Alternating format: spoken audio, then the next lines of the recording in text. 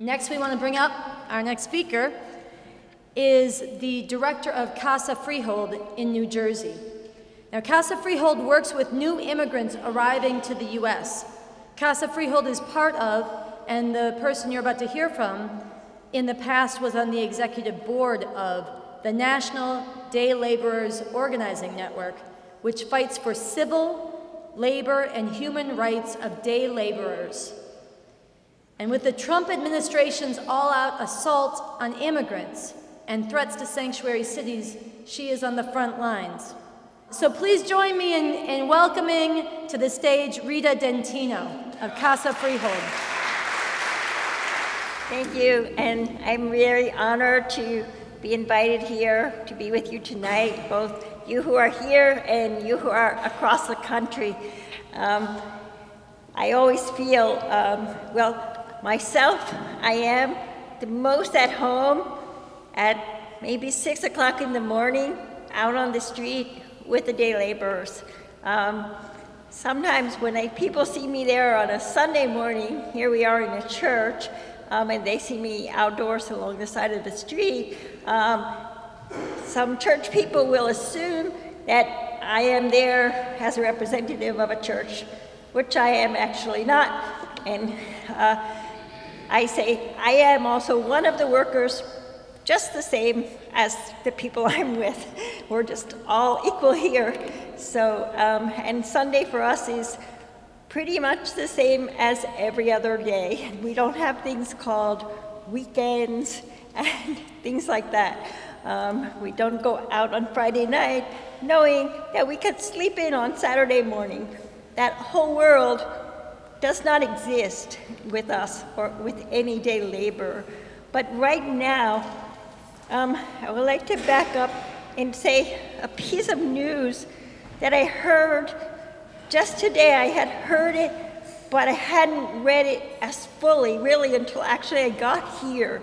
And it brings out, some of what you were just talking about. And a program was announced today, I believe, and this program is called VOICE. Strange name, actually. And VOICE is an acronym that stands for Victims of Immigration Crime Engagement. So V-I-C-E, V-O-I-C-E, like that. And that's supposed to be a national hotline for victims of crimes, that have been done against them by immigrants and refugees. It's part, really, of this whole thing that's been especially strong under Trump, but it's really been going on for quite a while, of criminalizing immigrants and criminalizing refugees. The mistake they made this time, and they made a really big mistake to me when I read more deeply into it, is they published a list of all the people in Homeland Security who are undocumented immigrants. And who they published in that list were little tiny babies. They didn't take any age difference. So a newborn baby could be the criminal who committed the crime and made you a victim. And I looked at that and I said, what? How far have they gone this time? That they could have done that. I have been doing this work for the last 14 years, and I work with unaccompanied minors, children who cross the border by themselves and hopefully make their way to some protected place to stay eventually. And in all that time, till today, their identity was kept private. Anybody under 18, their identity was kept private. We could, even those people who are trying to help them, that could be a blockade a little bit, but that's okay because we understood we were protecting children. But as of today, the identity of babies and children has all been put out into the light. And that's how little this Trump administration cares about these people. You know, and it also shows, though, how much in the front lines of this whole thing immigrants are, and especially, well, day laborers. I think I think day laborers, and I also think domestic workers. Day laborers are visible. We see them out on the corner waiting for work. Domestic workers are more invisible. They're in homes. They're caring for that which we love the most, our families, our homes. And they're often, you know, under the worst of conditions. So we need to remember them too, and sometimes in our situation as advocates, we have to go and rescue them. Should I move this down just a little, or? I don't know. It looks like it's like up over my nose. Okay. Okay. But anyway, that hit me as such a slap. And we talk about these crossing times, and you described it very, very, you know, sadly but beautifully. You know, these crossing times when we come to a realization, and this today when they come out with this voice program was for me a crossing time. But really, what Trump inherited a ready-made, horrible, broken immigration system.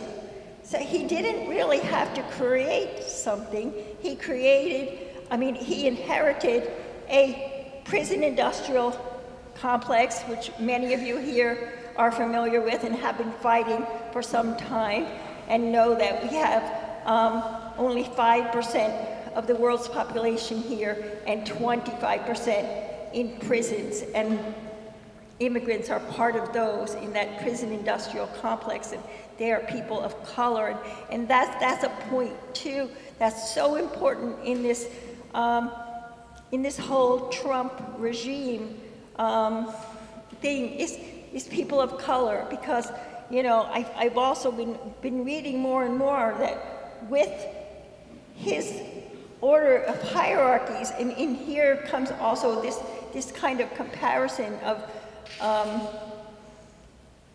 what is the purest race, or whatever you want to call it, that picking out those chosen people, and we've seen, you know, the white male is the highest of the hierarchy. The woman is not so high, and there's many people talking now about the Handmaid's Tale, and certainly people of color. And when it comes to the immigrant hierarchy, many are saying that it's really going to be the immigrants of color who are going to take the hardest hit, and they always have, but now they will more than others. So those day laborers that I stand on the corner with so early in the morning in my very favorite place, they're out there and they're so vulnerable now.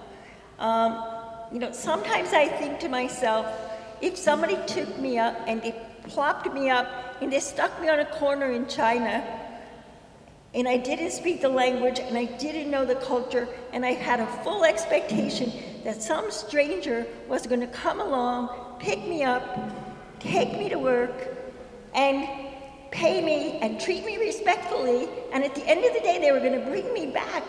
I think, I must be crazy to have such an expectation. But that's really the expectation that day laborers live with every single day. So the people who see day laborers, they look maybe comfortable hanging out.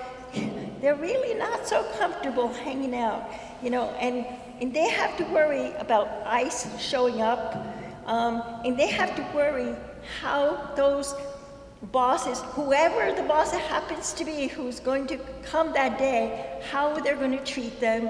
And now under this Trump regime, sadly, Trump has empowered the worst of the worst in our country.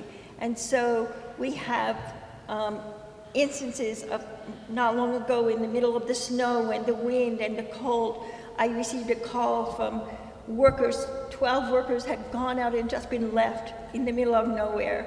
They had no idea where they were. And this very hard man, he just left them there. And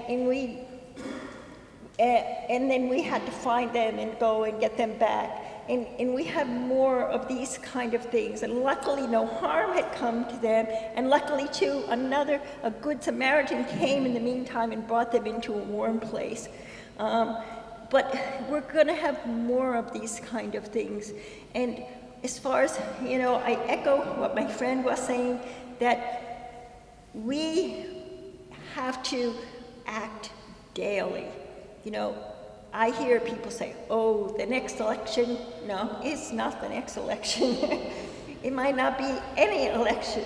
You know, I worked at the election, actually, and I woke up and I had maybe like 5 minutes or so to get upset, and then it was time to get back to work. And it's a work daily at every single person. People have for too long been in their comfort zones, whichever they are. We all like to be around the people who have similar beliefs to us. We're marching down the same path. But I think we have to make a pledge to ourselves now, every single day, to step out of that normal comfort zone and begin to do that on an individual level. And then, yes, join with people, like-minded people like we're with right now, hopefully, but also go outside on the street and somebody who we would never talk with or never be with, do that every single day, you know. And we have to make our world bigger, because otherwise it will be made very small for us. And I'd like to